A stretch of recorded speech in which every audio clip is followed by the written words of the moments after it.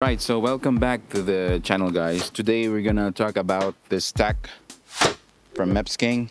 They sent me this flight controller and ESC to review, and they sent me this propeller as well. So I'll try it out after I have installed this stack on one of my quads. When you order this, one would expect them to be, personally I would prefer that they send this assembled as stack. One of the things that's taking a lot of time for me to build a quad is to determine the correct length of screws, the spacers that I need to form the stack inside the quad, and to make sure that it doesn't hit the top plate as well.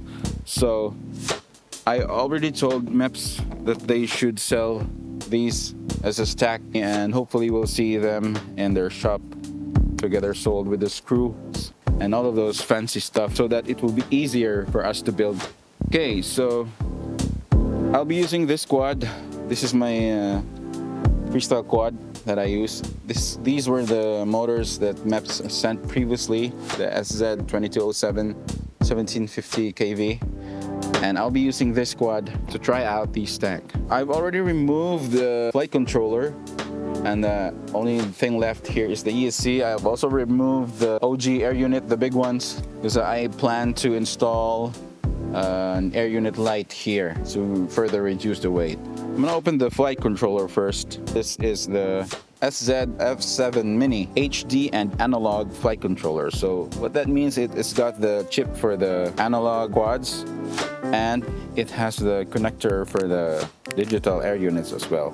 And it is capable of supplying the power for the air unit, which is usually 10 volts on all the flight controllers that supports the connector. Once you've opened that, it's a sliding cover, and inside, let's see what they give us. Looks like there's a sticker here, so let's keep that.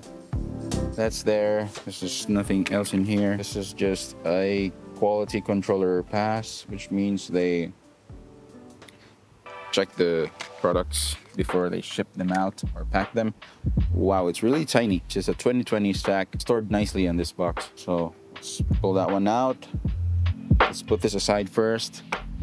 You have the vibration mounts and the cable connectors. After you take them out, nothing else is inside the box. No pin out diagram or anything. It doesn't matter because everything's in the website, but it would be a nice thing to have. They included a cable for the digital air unit. This is the only thing that's different in all the other cables that we normally have in our flight controllers.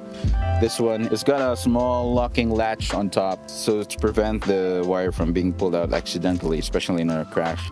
They provided with two sets of rubber dampers. One is a short one and one is a long one. Hopefully you can see this.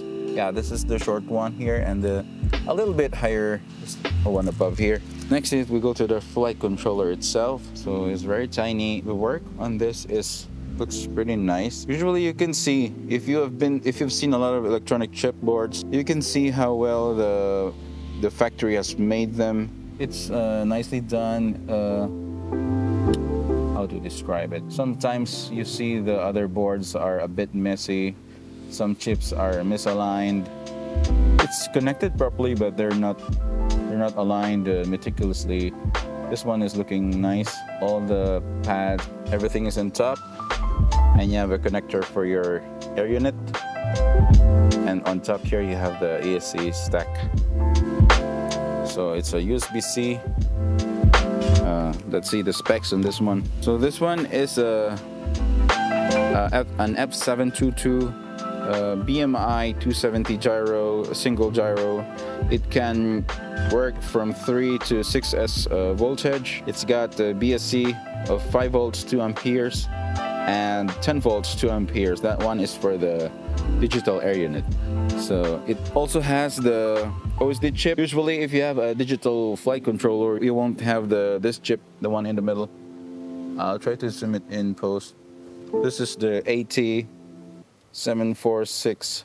If you see that one is for the OSD. It's got a built-in black box as well. That's very nice for PID tuning. It weighs 5.2 grams. That we have to check later when I have my weighing scale. So I just want to mention here that MEPS sent me these flight controller and ESC without any conditions whatsoever, good or bad. They didn't say anything. They just sent me this. Review it. That's it. When you buy the bundle, you should have free battery straps and a cap. I didn't get those for some reason. I don't know why, but those things doesn't cost that much. But they didn't send it to me. Yeah, what to do?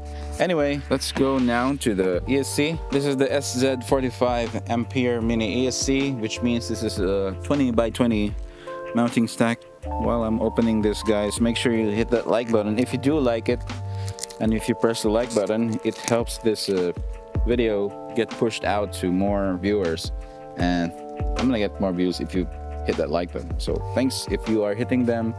Like button, press, click. Thank you very much. Right, so this is the packaging, and I'm gonna slide. This is the same. They all come with a slide cover.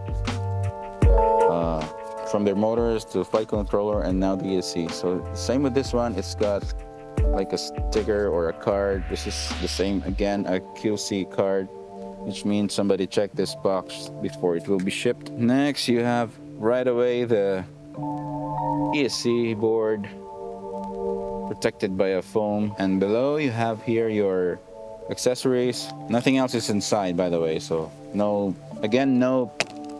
pin out diagram. Maybe it's not necessary for most, because you can also access that data in their website, but it would be nice to have.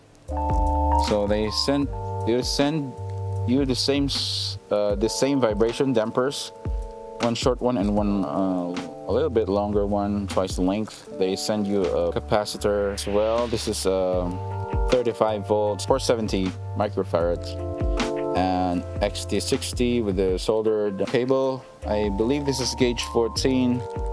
I can't see the markings, but this is gauge 4. Yeah, it is gauge 14. And they sent connectors as well. Now let's go to the main board. You can see that everything was baked in nicely. On this side, you can observe that there's some kind of a conformal coating. You can see from the reflection that it's glossy compared to this side. Like I've said earlier, they didn't send any pin out diagram, but maybe you don't need to, because there's markings are there for the connector.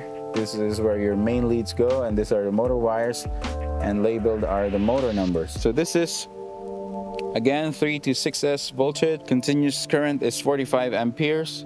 Peak current is 55 amps, which is also the same as the burst current. You can run this at 55 amps for a short period without doing any damage to the board. This is a BL Heli 32 20 by 20 mounting systems, 4mm hole, and this weighs 9.2 grams as per the website. So that's it. Nothing much else other than to try this. So again, I'm gonna put it on this my freestyle quad, which has the MEPS motors, and we're gonna try this MEPS propellers as well. I did try to break the MEPS motors. I had some crashes on them, not so hard, but they're still alive. I did crash where I completely lost one propeller, including the hub, but the motors are still good. So that's it. So the next thing for me to do is install the stack on this quad and put the air unit. All right, see you.